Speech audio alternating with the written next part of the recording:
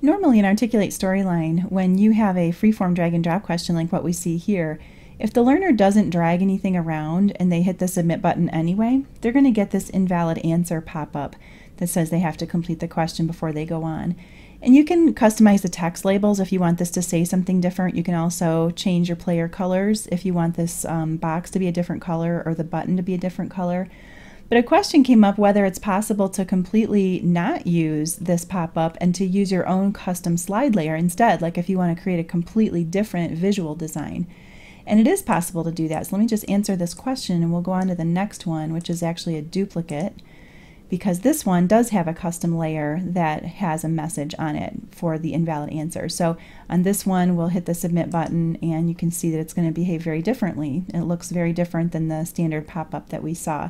And here, if the learner clicks OK, they're taken back to the question, they can answer it, and then hit submit to get their feedback. So let's see how you can do this in Storyline. What I did first is I created a separate layer, so you can just click on the new layer button here to create your own layer on the question. And this is where I added my own design for, the invalid answer. So this is just a plain old rectangle that I drew on the slide and made it partially transparent. Here's a text box and here's a button, and on the button I added a trigger to hide the layer when the user clicks. That way they can get back to the base layer so they can answer the question since they didn't answer it the first time through. The other thing I did is I created a new state for each of my draggable items. So if we select this first star here and look down in the states panel, you can see I've got this state called dropped.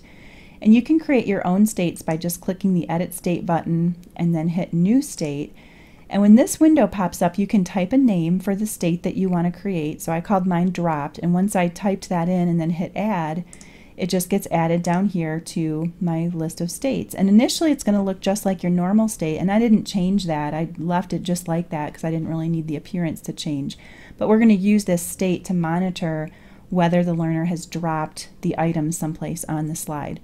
And then I hit done editing states. Now once you do that on the first item, if you select that item and then double click on the format painter, anything else you click from here is going to inherit that same state. So like if I click this star, you can see that now I have this dropped state on that item as well. And we'll turn the format painter off here. Okay, the other thing that you'll want to do is over in the slide triggers, we need to tell Storyline when to change the state of each of these objects. So here's one for the first star. I'll just go ahead and open this up so you can see what I did. The trigger wizard is really cool because it just lets you tell Storyline what you want to have happen and when. So I said to change the state of star 1 to dropped when the object star 1 is dropped on either of these two drop targets, the ones with the dotted lines. That would be star 4 or star 2.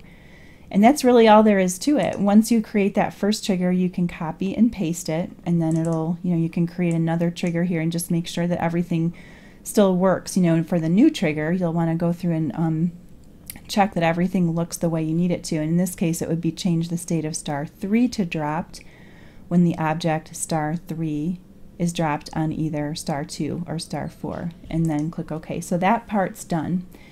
The other thing that you'll want to do is customize the triggers on the submit button. So normally there's one trigger on the submit button, and we're going to modify that, which I've already done here. So what I've said here is I do want to submit the drag and drop interaction when the user clicks the submit button, but I added a couple conditions, and you can do that by clicking on this green arrow or this green plus sign.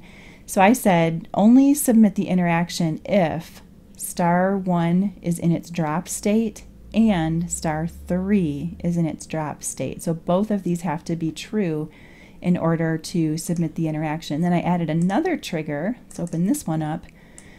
And this is where that custom layer comes in. So here I'm saying show the layer that we created with the invalid answer when the user clicks the submit button. And this time the conditions are a little bit different. This time I said if star 1 is not dropped or star 3 is not dropped. And the or is important here because anytime you add conditions to a trigger like this, you'll have an opportunity to say whether it's an and or an or. And so this time I wanted it to be either or. If either one was not dropped, then that's how I want it to behave. So now if we preview this, we'll see that if we submit without giving an answer, we get the invalid answer.